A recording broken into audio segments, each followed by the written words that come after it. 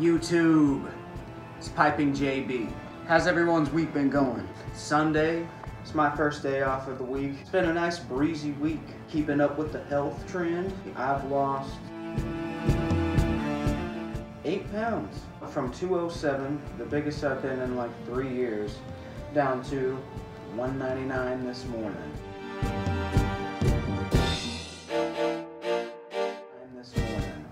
Very stoked about that. Gotta get out of those 200s, man. It's not where I'm supposed to be.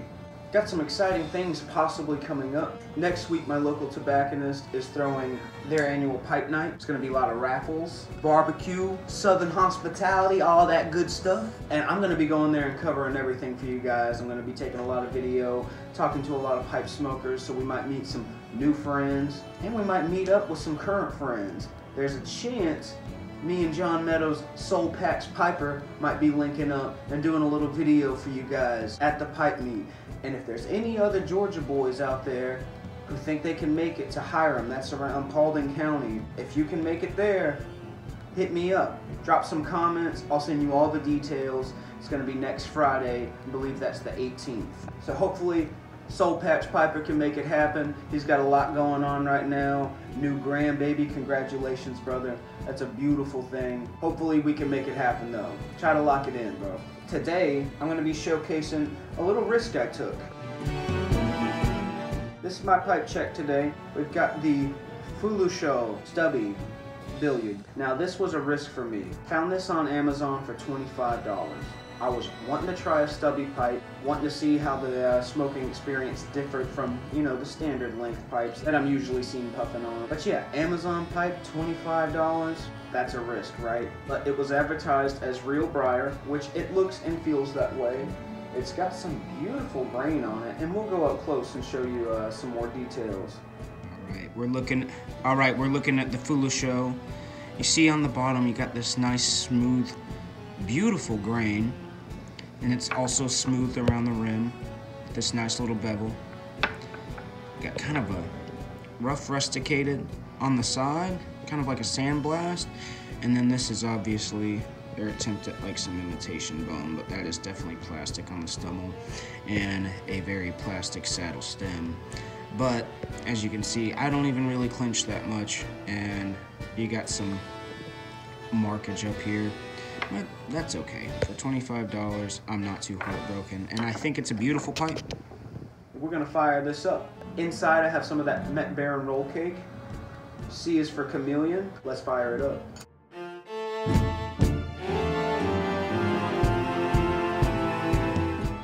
Now it's a great smoker. It really is. I mean, for $25, I'm blown away. Didn't expect this level of smokability. Now, a few things I do notice. It is a very deep bowl. So it's a fairly long smoke, but things obviously tend to get hot. Do you find that with shorter stubby pipes? Do you find that they smoke a little hotter?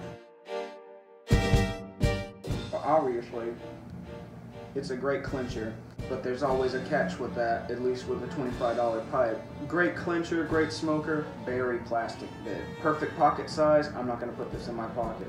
I will break it.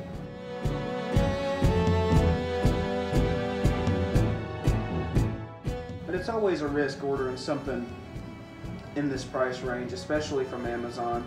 But it's got a beautiful look, a beautiful kind of ridged, rusticated pattern, which you saw in the up close. A very smooth, kind of beveled, smooth top, smooth bottom. It's got a very subtle insignia. But yeah, I'm curious. Have you ever taken a risk, bought a cheap pipe? A cheap new pipe, not a state pipe. A cheap new pipe, maybe off of Amazon, and be pleasantly surprised instead of woefully disappointed? Let me know. Cheap pipes is something I like to talk about. This thing even came pre-carbonized. Still going through that regular break-in method. I've had him about a month or two. And he's found a place in the rotation. I don't like to take him out and about though, that's why I bought him. I wanted to have a very pocketable pipe, but It's a little too fragile for that. It's really just the bit. The briar feels fine. It feels like real briar, smokes like real briar. Coffee. New England coffee I brewed up this morning. Plum cake smoking nicely out of this guy. Fun to take a risk and have it turn out, you know? Have it turn out to be something you actually enjoy. And I do enjoy this little pipe, and I recommend it. You know what? I'll find him again on Amazon, and I'll put that link down in my box. Along with the details to the pipe show coming up next Friday. Hopefully, we can get kind of a little party going. Anyone in the surrounding area, if you're interested in coming, please drop me a line. We'll basically go up there and we'll bomb them. We'll bomb them with the YTPC and get all that on film for you guys. I'm gonna finish up the rest of this bowl, get my Sunday started, finish up my coffee. I hope to hear from some of you guys, hear your thoughts on stubby pipes, hear your thoughts on cheap pipes, taking risks, and being rewarded. But until next time, this has been PipingJay. Thank you for tuning in, and stay cool.